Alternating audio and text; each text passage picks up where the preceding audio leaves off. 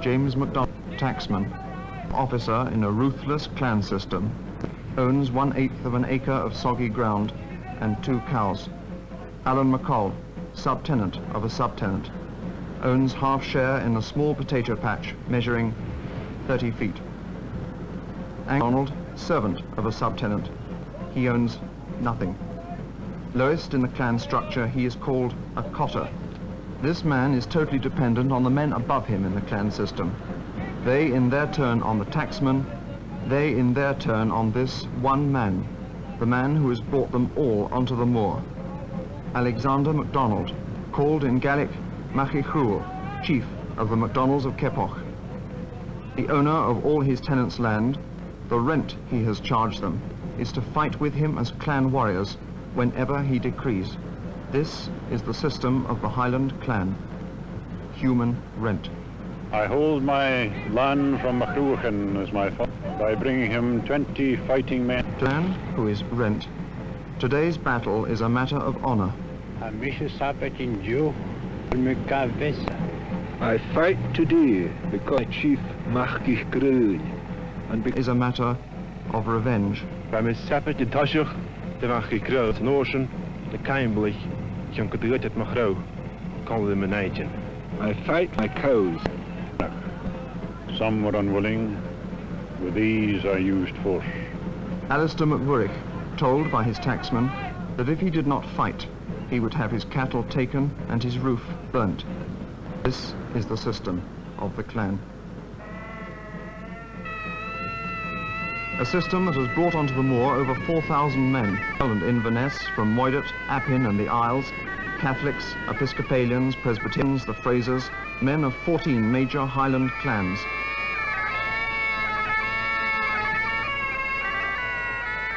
Men like this: Donald Cameron of Lochiel, chief of the powerful Clan Cameron, fearing for the survival of the ancient and ruthless society to which he belongs. Because he is here on the moor, most of the other chiefs are here. Because he is here, Kepoch is here. Because I feel that the act of union with England is because Prince Charles is a Catholic, and I am a Catholic, and the King in London is a Protestant. Because Charles is part Scot, and I am a Scot, and the King in London is a German. Prince Charles Edward Stuart, the centre of all these men's hopes, himself half Polish. Age 25 and 4 months. Son of the exile James the Pretender, he landed in Scotland 9 months ago, raised the clan army on a Highland surge of nationalism, marched to Derby, and came within an ace of toppling the Hanoverian dynasty and regaining the throne for his father. Though since forced to retreat back into the Highlands, and despite all evidence to the contrary, Charles remains supremely confident both of victory and his welcome by the English people. King George II is both a usurper and a tyrant. He's kept my father's ground by enslaving all the people of his highland. He's deemed unpopular, and I know that once victory is mine, the people of England will welcome me.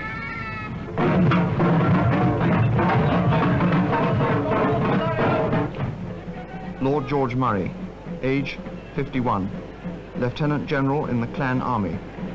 As their commanding officer, disciplined Highlanders into an army that not only almost reached London, but that also twice reduced superior English forces into a panic-stricken rout, first at Preston at Falkirk.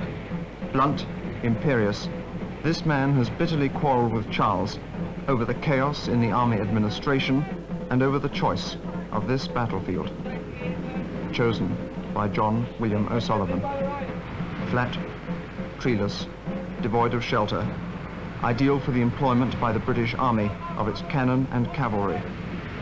And from behind the shelter of these walls, which O'Sullivan has refused to pull down, Lord George Murray also fears both crossfire and outflanking. George feels about the battlefield.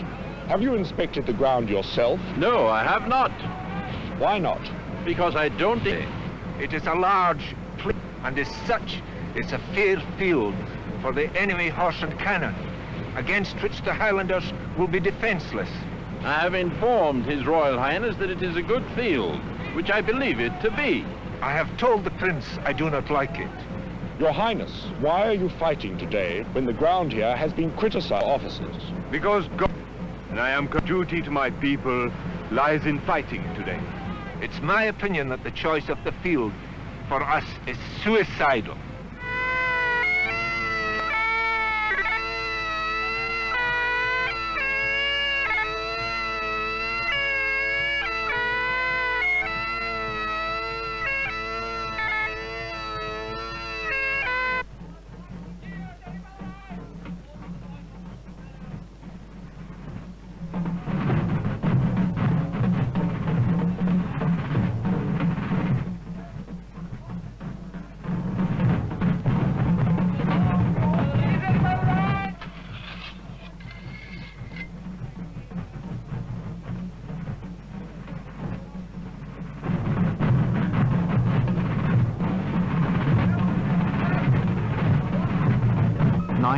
Men, 16 battalions of infantry, 12 squadrons of cavalry, 8 companies of militia, 220,000 rounds of musket ammunition, 10 3-pounder battalion cannons, 800 3-pound cannonballs, 500 bags of cannon grape shot.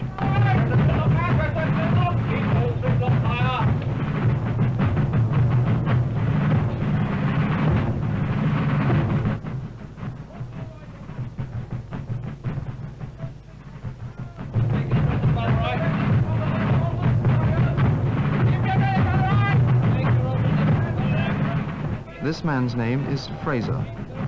A deserter from the government army, he still wears its uniform, but now stands in the ranks of the Prince's army, amongst the men of his own clan and name. He knows that if he is captured as a deserter, he will be immediately court-martialed to a sentence of death by throttling.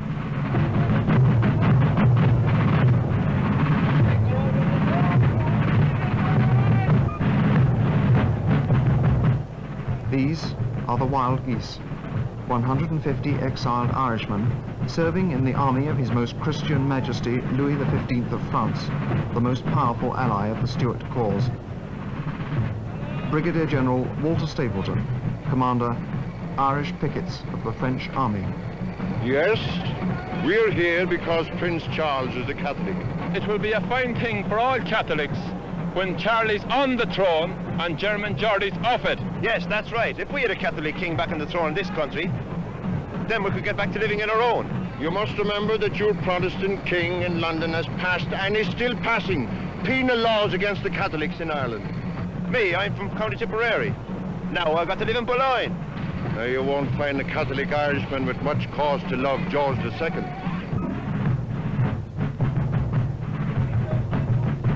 William Augustus, Duke of Cumberland, third son of King George II. Age, 25 and 1 day. Commander-in-Chief of the Government Army in Scotland.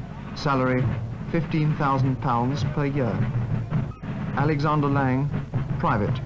Salary, 6pence a day. 2 days ago, 800 lashes for looting. Today, a private.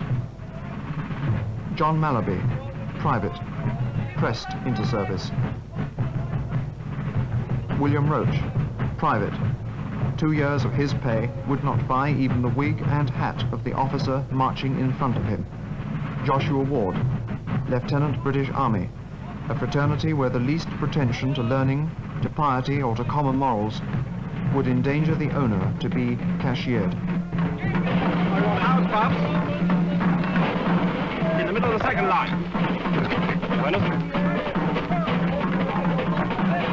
Give me a battery in the center of the front line.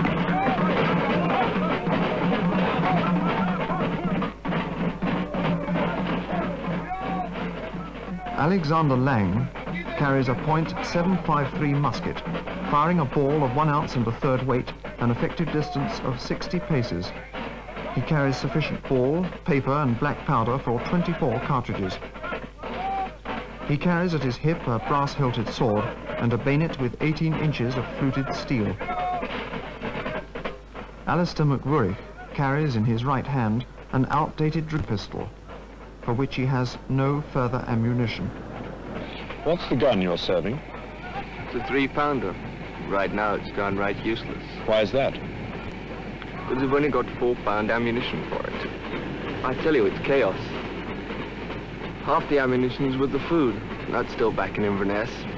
I haven't eaten for I don't know how long. Ah, well now, that really is not my responsibility. But Mr. O'Sullivan, you are the Quartermaster General, and as such, surely you're responsible for the distribution of food. In normal circumstances, yes. But now, as I am much pressed by other affairs, I have given that responsibility to someone else. When was the last time you ate?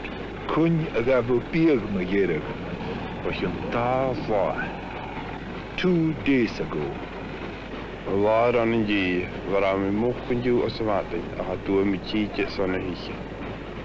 The day before yesterday. This morning he killed a pig, but wasn't allowed time to eat it. I can't remember. Andrew Henderson, Whig historian, biographer of Cumberland, eyewitness of the Battle of Culloden. Is 12:15. Now, this wall behind which we're sheltering is at approximately right angles to the rebel lines. I've drawn a rough sketch map here. The rebel lines are here. We are here. And the Duke of Cumberland's army is here.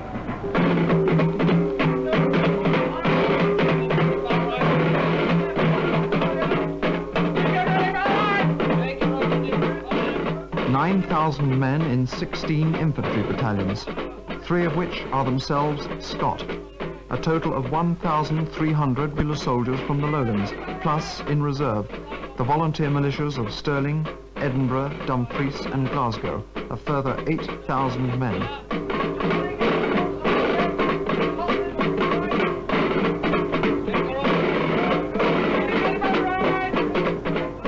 Charles Edward Stuart, regent claimant to the thrones of England and Scotland, has more Scots in arms against him than for him.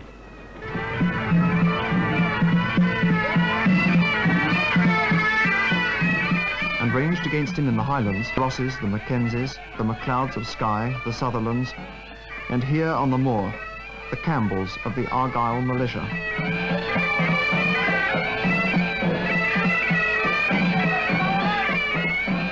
Here to fight Charles and his rebellion, here to take clan revenge, Angus Ian Campbell, wife murdered by the MacDonalds. Alistair MacDonald, brother killed by Campbells in cattle raid. For him, loyalties to Charlie mean little. For him, today's battle is a clan battle. The swords those bastards use can cut a man in half.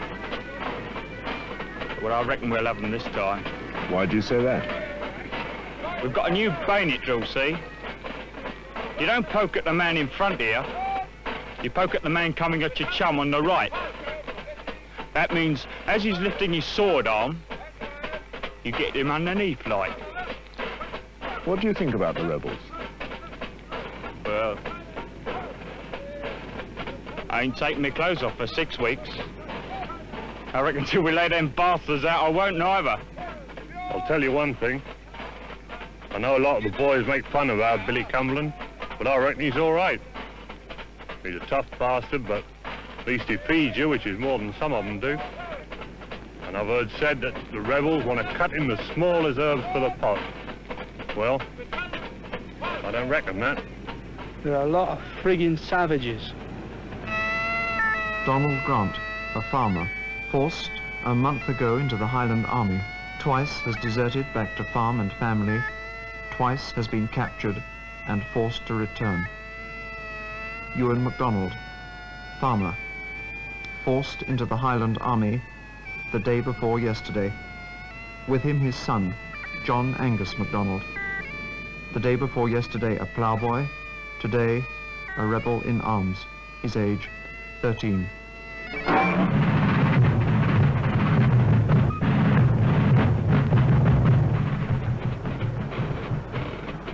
I can't just make out what's happening in the rebel lines.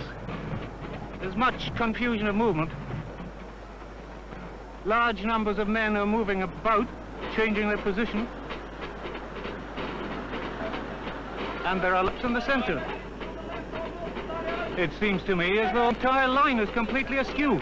Well, why is this? We are all, and as such, we are entitled to stand on the right in the line of battle. This is an ancient MacDonald privilege, and yet Mr. O'Sullivan has thought fit to place Lord George Murray's men in that position. The main reason is that yesterday the Prince had an idea for a surprise march by night on the camp of Cumberland. This we attempted. It failed, but it meant that we were all up marching the entire night. Consequently, the men are exhausted and are still stumbling into their positions. What effect has this had on your men? Look at them. When did you last sleep?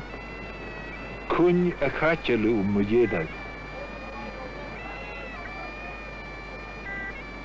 As far as I am concerned, we are now putting an end to a bad affair.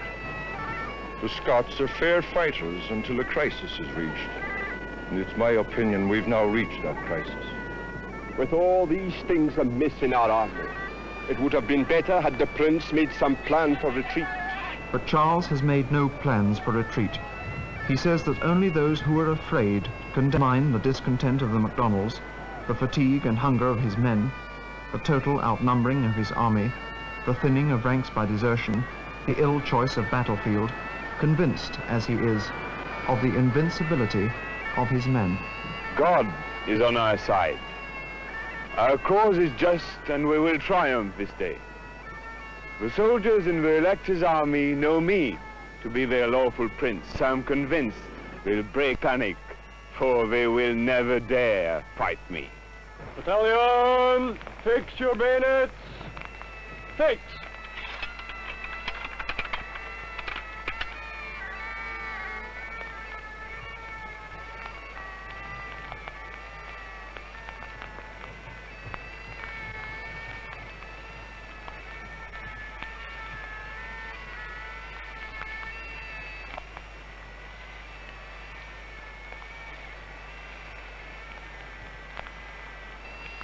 This man's name is Chisholm, James Chisholm. A private in the government army is also up too is Chisholm, Roderick Ork Chisholm. Fifth son of the clan chief, he stands before his men in the prince's army. The Chisholm 500 yards away is this man's brother. Charles Edward Stuart's war is a civil war.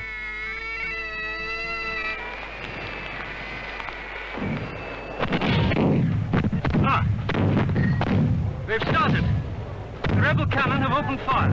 The cannon have opened from the rebel center, and they're over-elevated.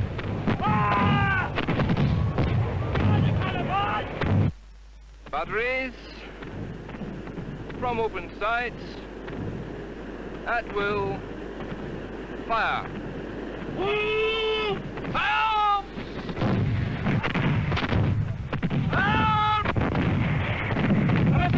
That's Cumberland's cannon.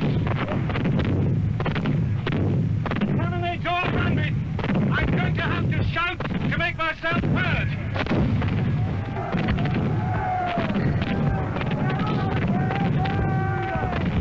This smoke is beginning to thicken. It's going to be very difficult to see what effect our cannon is having on the rebel line.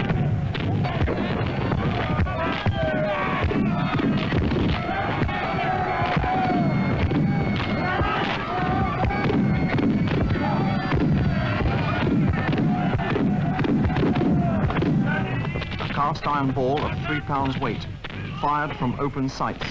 This is round shot. This is what it does.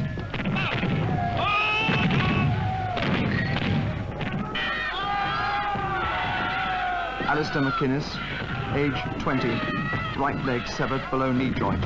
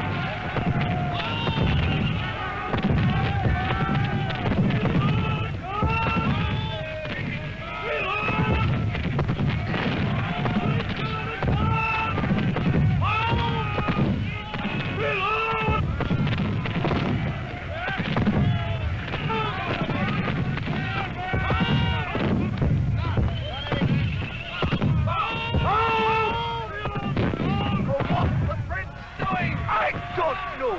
Nobody knows what he's doing. 122. Prince Charles Stuart, paralysed with indecision, still has given no order either to advance or to retreat. 122. Clan Cameron, 200 men, shot to pieces. Clan Stuart, 180 men, shot to pieces. This is fantastic! If this keeps up much longer, our gunners will have finished the whole affair. The cannonade has given our men infinite spirit.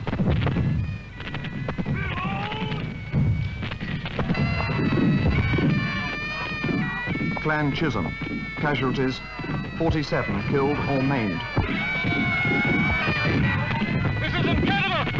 Those men have been standing there for 22 minutes! Their gaps yards long in their ranks!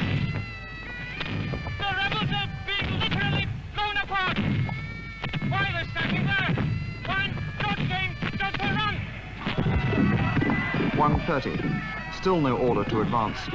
Clan Army casualties, 700 dead or maimed.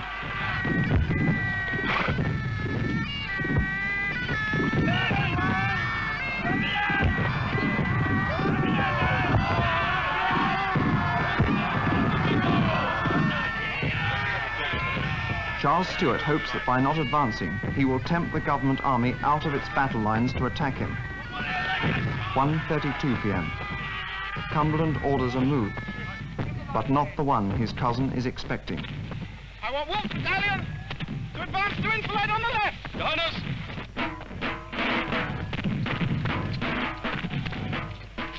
At 1:32, Cumberland places a battalion behind one of the walls O'Sullivan has refused to pull down, to fire into the side of the clan army when it charges the government front.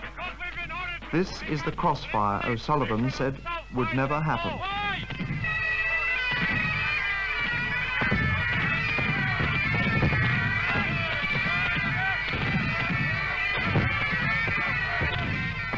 Yes, units of the Argyle, the Campbell Argyle militia, yes? And the squadrons of dragoons with them. It's obvious that His Royal Highness to have new Campbell Argyle militia and some squadrons of dragoons to go down behind the south side of this wall, out of sight of the enemy, to take them in the rear and outflank the rebels. Thus also at 1:32 p.m. begins the outflanking movement that O'Sullivan said would never happen. 29 minutes too late, Charles Stuart orders an advance along the entire front of the Jacobite army. And you make the right side advance!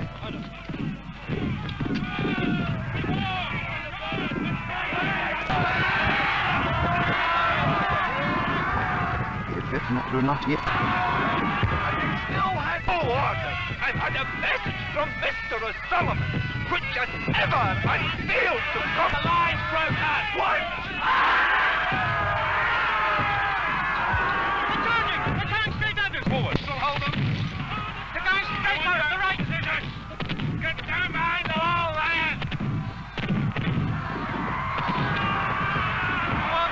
After 28 minutes of coming for, what sort of men are these? Right, change from ball to grape. Change from ball to grape! A cylindrical canvas bag, 8 inches in length, packed with musket balls and pieces of jagged iron. This is grape shot. This is what it does.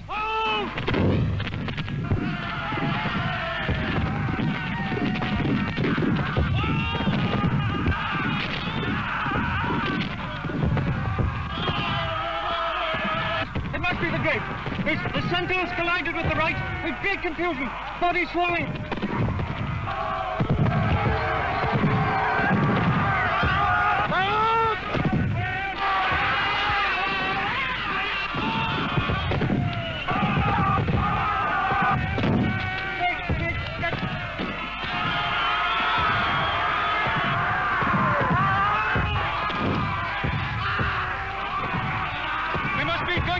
Fire from our center battalions.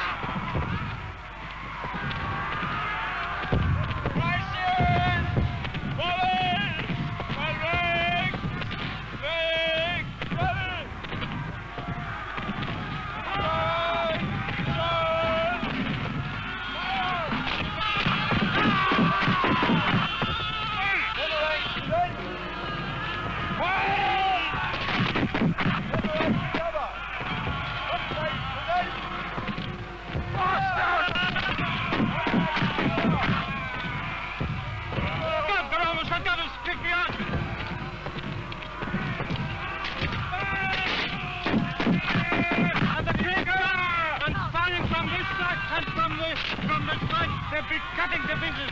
It must be chaos behind us all. Chaos!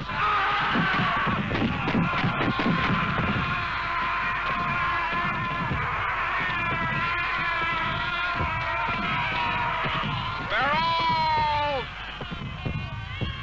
Towards this one regiment, Barrel's 4th of Foot, heads the entire right of the clan army. 800 men in a solid clump, running with a collision speed of over 12 miles an hour.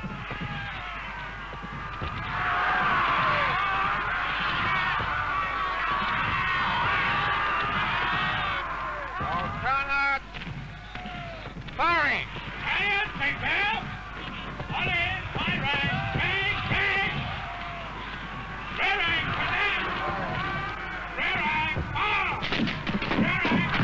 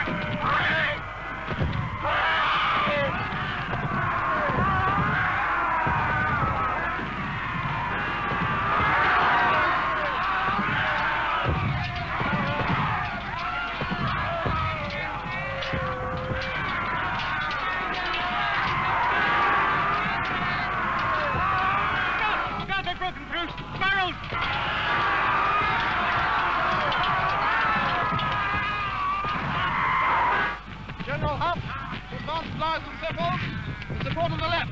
Behind us. 1:57, and the Duke of Cumberland sees the men of his second line, placed there for just such an emergency, fire with crippling effect into the Highlanders who broke through the front line.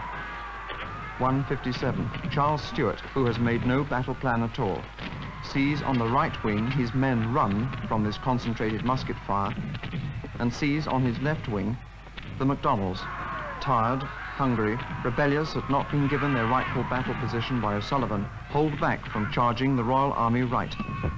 Instead, they stand and taunt, trying to tempt the Royal Army lines forward in disorder.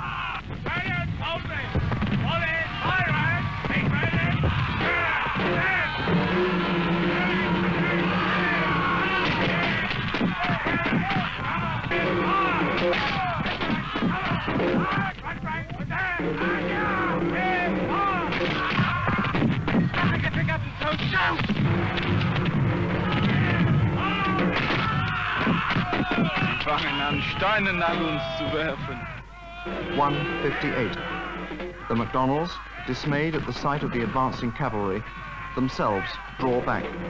Keppoch, one of their leaders, runs forward with other clan officers to encourage them, and is shot through twice by musket ball. About him, his men turn and run. Time, 1:59 p.m.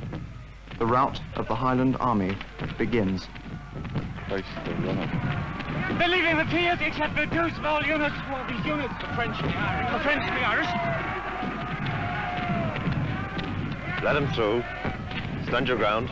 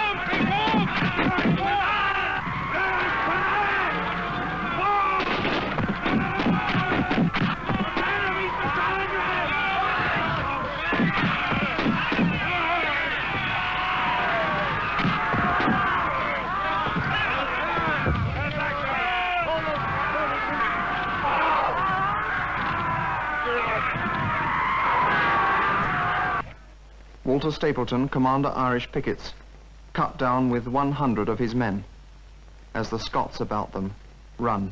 Let's stop the wreck. Where are you going, you? Where are we from? On va faire rôder, Méliran. Charles Stuart tries to rally his men. No, I don't want to. Pray stand with me, your prince, he cries. Pray stand with me but a moment, otherwise you ruin me, your country and yourselves, and God forgive you. But it is too late.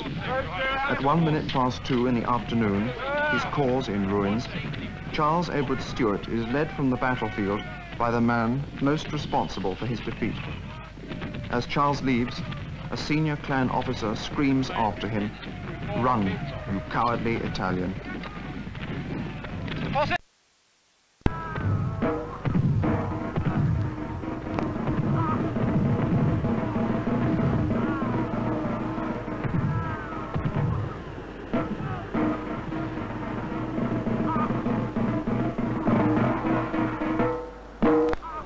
Of the 9,000 men of the Royal Army who advanced this morning from Nairn with Private Lang, an estimated 50 are dead.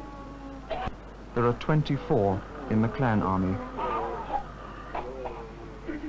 Piled in layers, dead or dying, are 1,200 men,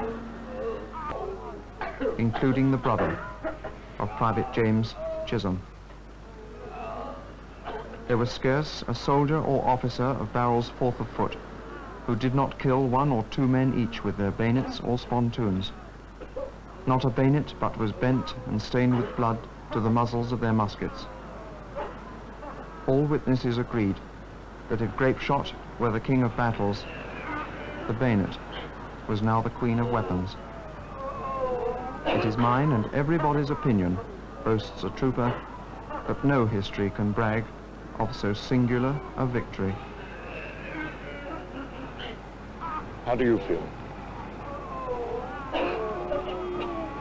Don't feel nothing, really.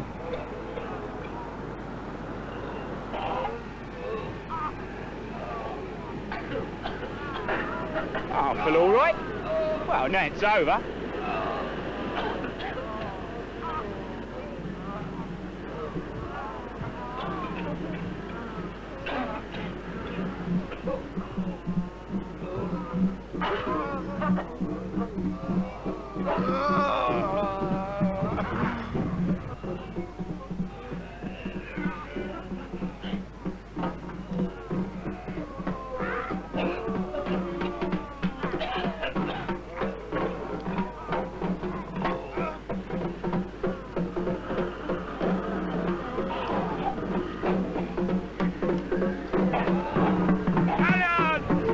Take care!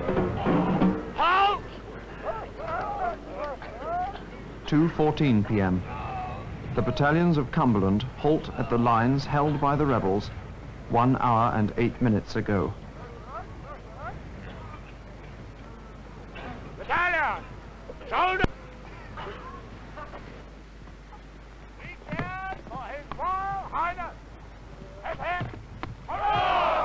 Thus has ended the last battle to be fought in Britain and the last armed attempt to overthrow its king. The establishment has been saved, peace restored, church, crown, trade and commerce safeguarded.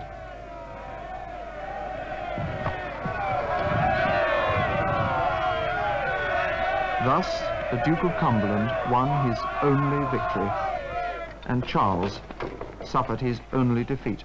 His advisers are shortly to urge his instructions for reassembly. He is to reply, "Do as you wish, only for God's sake, let us go. Charles Edward Stuart, his cause now in ruins, has given one order too many. Charles pitted these men against the modern musket and bayonet, against cavalry and cannon. Thus, in 1 hour, 8 minutes, he has reduced the flower of the Highland clans to twitching, limbless corpses.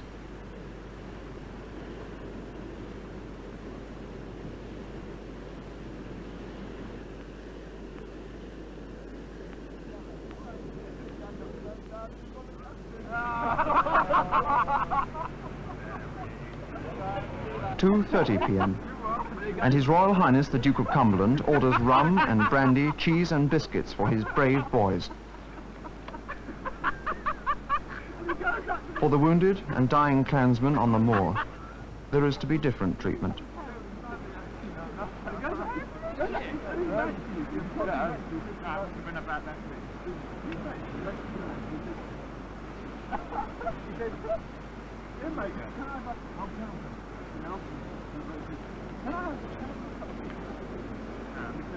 All over the battlefield, whilst the Duke of Cumberland eats his lunch, any clansman seen to be still alive is either slit in the throat, pistoled through the head, or bayoneted and trampled on, until, in the words of an eyewitness, the moor was covered with blood, and our British soldiers looked less like Christian men than so many butchers.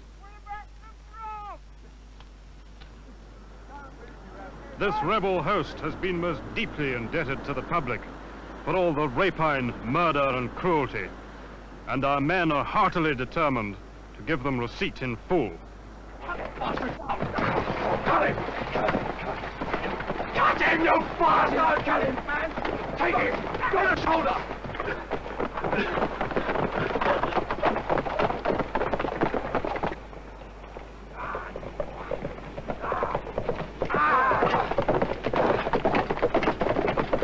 I'm letting my regiments of horse loose after the battle, in order they may have some sweets with all their fatigue.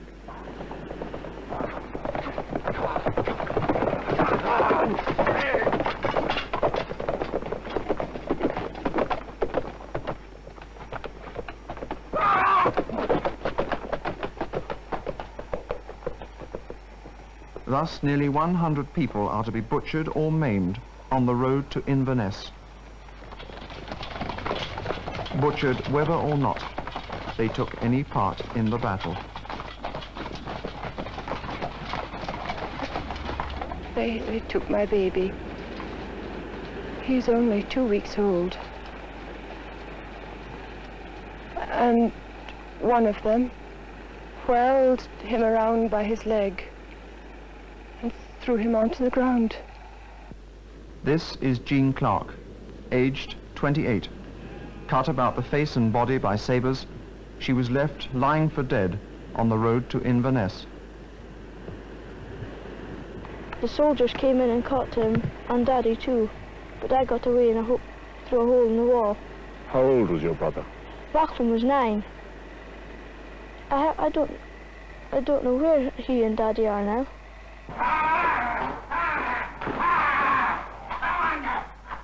4 p.m. Inverness. James Ray, trooper, Kingston's Light Horse. The first man of Cumberland's army to enter the Highland capital, the first man to show its inhabitants what is to be expected from an Englishman protecting his liberty and his Protestant religion.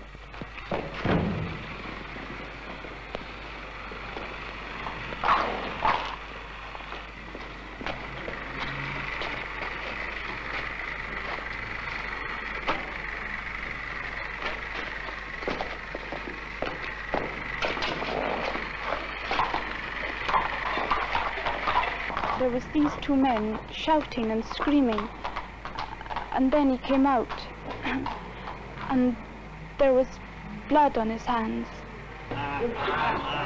These troopers from the Duke of Kingston's Light Horse Regiment are later to be commended by Cumberland for their zeal in the pursuit. Each of them comes from Nottingham, each of them by trade is a butcher. James Ray himself, who like the other troopers of Kingston's Light Horse played his part in the battle when it was over, is later to return to Nottingham, where his regimental colours are to be laid to rest with great pomp and ceremony. To the perpetual fame and immortal memory of the Duke of Kingston's light horse, where, amongst others, on the 16th day of April 1746, they performed many and glorious exploits in routing and entirely subduing the perfidious rebels. Long may the county of Nottingham flourish. God save our ever august King.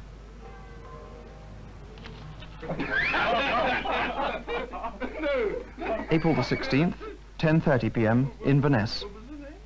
For William Augustus, Duke of Cumberland, third son of King George II, an evening of immense satisfaction and triumph. At the age of 25, he has saved his father's kingdom and redeemed the reputation of the British Army. At his table, older officers drink his toast and declare him to be one of the greatest English captains since Marlborough.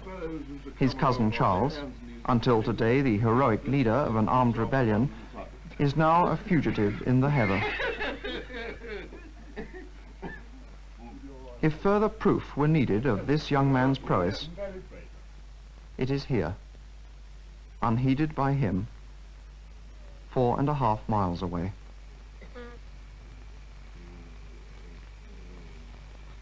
This is Lachlan MacDonald of Lochaber, right leg severed below the knee joint. He's been lying on the moor, untended, for 13 hours. For most of the time, it has been raining.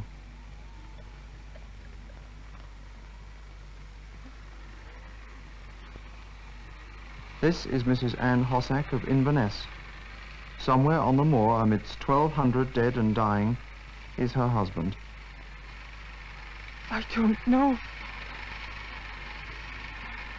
where he is.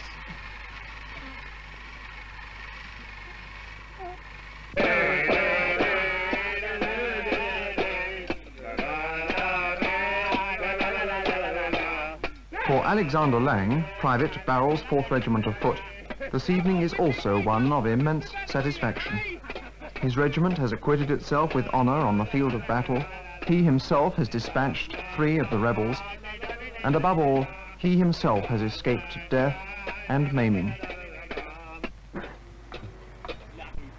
Battalion will take care while the casualty lists are read.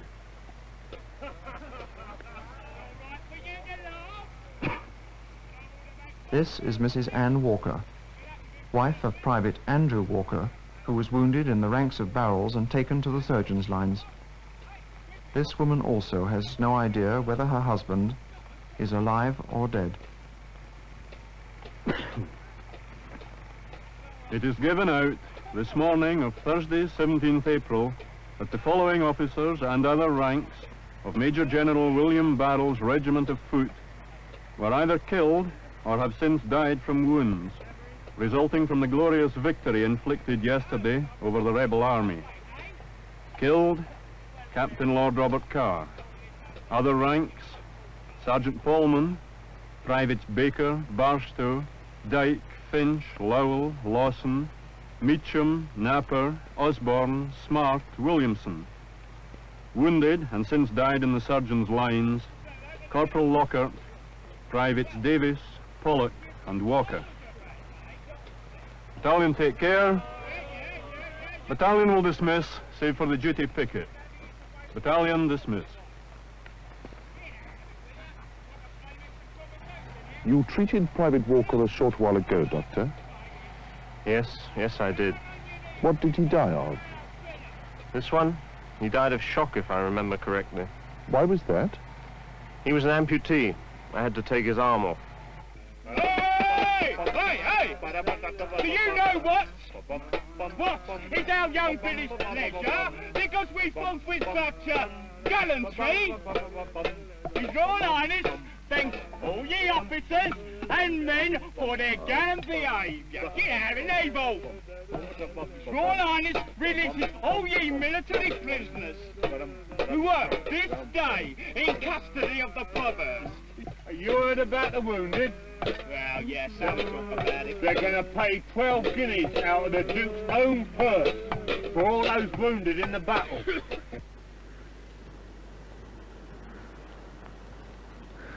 For Lachlan MacDonald, who's been now lying on the moor 2 days with a severed right leg, there'll be no 12 guineas.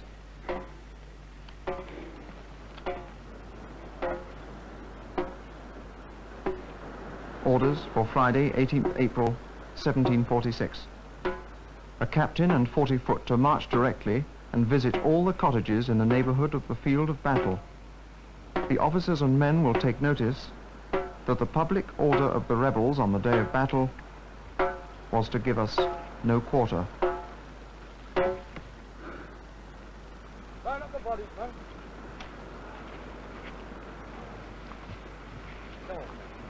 Come on, quick as you can.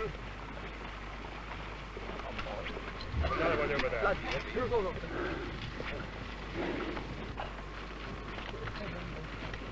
All right, pick up your pile. The public orders of the rebels to give no mercy to the Royal Army do not exist in any other form than a crude forgery alleged to have been found on the field of battle. All right, lad. We're only taking it on hospital. But whether he knows this public order is a forgery or not, Cumberland makes it his excuse to authorize what now happens. Column. Present your pile up. At the man in front of you. Fire. The officer in charge of this execution squad is himself a Scotsman. Captain Scott, are many of the rebels being killed in this fashion? As many as we can find. I don't know how many men have been killed in this fashion. I fear to think. But just this morning I heard a Campbell officer saying that in just one area he himself saw 72 wounded rebels shot or clubbed on the head. Yes, I saw what was done. Did you agree with it? No, of course I didn't. And I'll always thank God that I had nothing to do with the black work. You must try to remember that this is a most difficult problem. I have talked much with officers from lowland Scots regiments, and they undoubtedly feel that these Highlanders are threatening their culture, their Protestant religion. They're threatening to disrupt their peace and their commerce. There's a great feeling of insecurity in the lowlands. These people still remember the Highland host.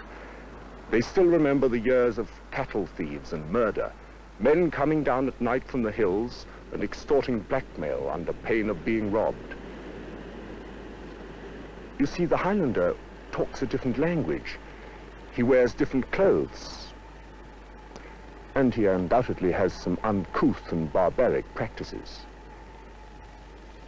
For all these reasons, I think you'll find most lowlanders hold the man from this part of the country in contempt and hatred. Much more so even than the English do. Why is your army treating the prisoners and the wounded like this? Of yourself, for instance, it's been said you're keeping the prisoners in Inverness without warmth, food and water, and that you're even withholding medical dressings from them. Surely this is against all bounds of humanity. Look, I think the point somewhat eludes you. These men are rebels and barbarians, and as such are to be rated as cattle and treated as cattle. Get that thing back out of the way, please. For 3 days and nights since the battle, these men, many of them stripped of their clothes, many of them dying from gaping wounds, have been lying in cold attics and damp cellars, awaiting removal to the prison ships anchored in the Firth. The British Army authorities have withheld from them even medical dressings, thus hoping to solve the acute lack of prison space by ensuring the mortality rate remains high. We get no food, no light, no medical dressing. Get the red gear while you're at it. The belt here too. The smell in here is terrible. This man next to me, I think is dead. The way they are treating us, I think we were just animals. Robert MacLean, salmon fisher, to be tried without defence at an English trial, of which he is able to understand not a word spoken. His sentence, execution at York by being hanged drawn, and quartered. Check these shackles while you're about it. Ranald MacDonald, farmer, to wait in prison 14 months for a trial, then sentenced at Brampton to be pulled through its streets on a sled and hanged, drawn, and quartered. Charles Edward Stuart, believing the Scots to have betrayed him, refuses to listen to last-minute pleas to stay and fight in the mountains. Curtly and without a word of thanks, he dismisses the Highland army. In his saddlebags the last of the Jacobite funds, which he has now decided to keep for himself, his need, he estimates, being greater. Alistair John Stuart, to lie 10 days in prison, untended, with a broken leg, to die on the 11th day of gangrene. John William O'Sullivan, soon to be safely in Rome, to tell King James of the good part he has played in the rising, and to promptly receive first a knighthood and then a baronetcy. Alexander Sutherland, never brought to trial. Disposal unknown.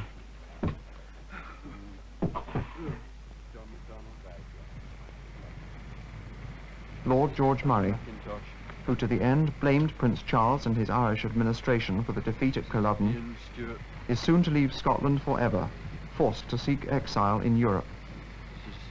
Thomas Ennis. Prince Charles refuses to see him again and never forgives him, blaming his opposition to his administration for the downfall of the Stuart cause. Lord George Murray, estimated by some as one of the most brilliant generals of the 18th century, who, if left to his own counsel, could perhaps have turned Culloden into a victory.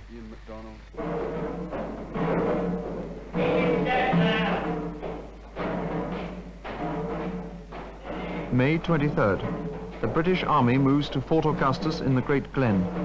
From here, the centre link in a chain of forts and garrisons stretching from Inverness in the east to Tobermory in the west, from Benera in the north to Dumbarton in the south, the Duke of Cumberland mounts what he terms the pacification of the Highlands. Full of flies. You will proceed on police action to the harbour with sufficient rations for 2 days. All right, lads, follow out and pick up your phylum. Move it!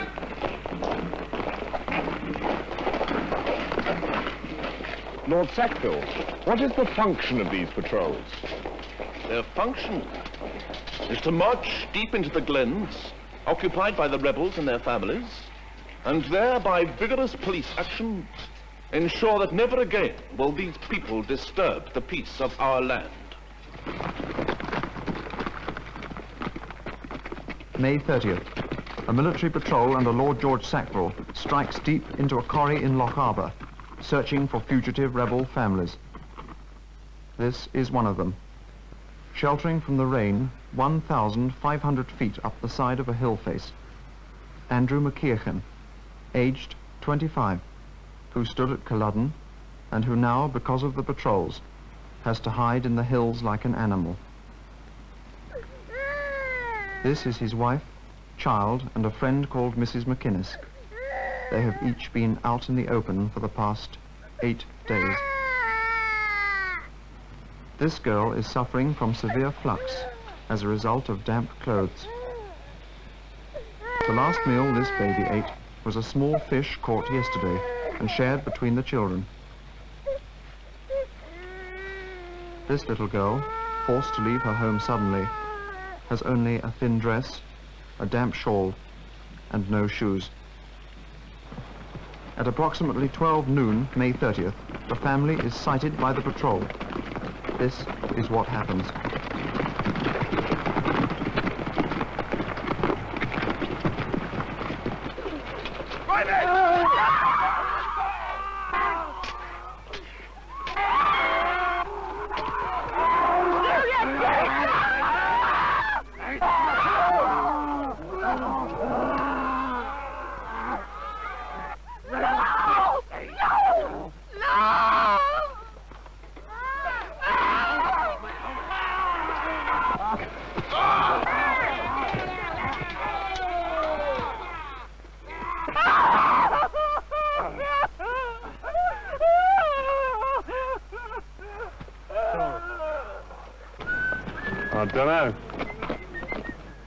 All these officers keep telling us these people over here are a load of savages, but I don't know, they look like ordinary women and children up there to me. I didn't like it when we did.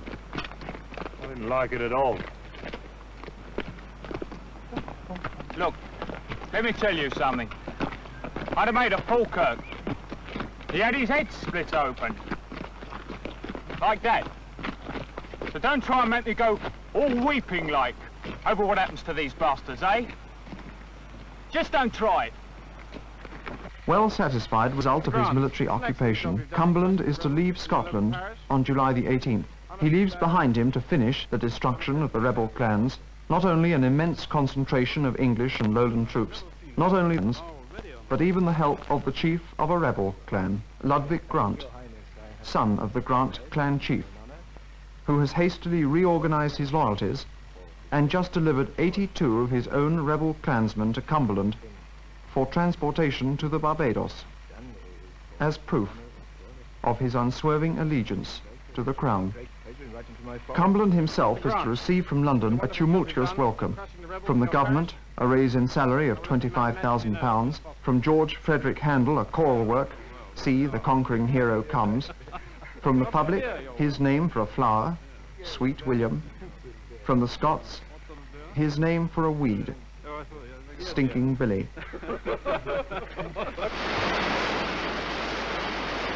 Month after month, the British Army patrols scour every hill range and glen of northern Scotland in an attempt, as Cumberland puts it, to wear down this generation until there be peace in the land. The patrols leave behind them a trail of brutality and suffering that is to earn for their commander undying loathing and the epithet Cumberland the Butcher. These three of his officers have already burnt, smashed, raped, looted and bayoneted their way from Glenurquhart to Moidart, committing in the name of pacification the worst atrocities in the history of the British Army. Captain Caroline Frederick Scott, Lowlander. I agree with the senior staff officer who has proposed that £5 be paid for the head of every rebel brought to Fort Augustus. Major Ian Lockhart, Lowlander. Those who are found in arms are ordered to be immediately put to death, and the houses of those who abscond are plundered and burnt, their cattle drove, their ploughs and other tackle destroyed. Lord George Sackville, Englishman, third son of the Duke of Dorset. We have detachments in all parts of the Highlands. The people are deservedly in a most deplorable way and must perish, either by famine or by the sword. A just reward for traitors. We hang or shoot everyone that is known to conceal the pretender, burn their houses, take their cattle. The pretender, Charles Edward Stuart, object of the largest single manhunt in British history, now disguised as an ordinary clansman, much addicted to the little bottle he carries in his hip pocket, suffering from dysentery, is to spend the next 5 months scrambling amidst the rocks and hills of the Western Highlands, sheltered and hidden by its people who remain loyal to him and never betray him, until in September he takes a ship for France and security, leaving behind him nothing, nothing but a legend. Bonnie Prince Charlie. Ma bonnie moorhen, up in the grey hill down in the Charles Edward Stuart, the Bonnie Moor Hen, is to walk out of the lives of the people he has led into so much suffering with scarcely a backward look in their direction.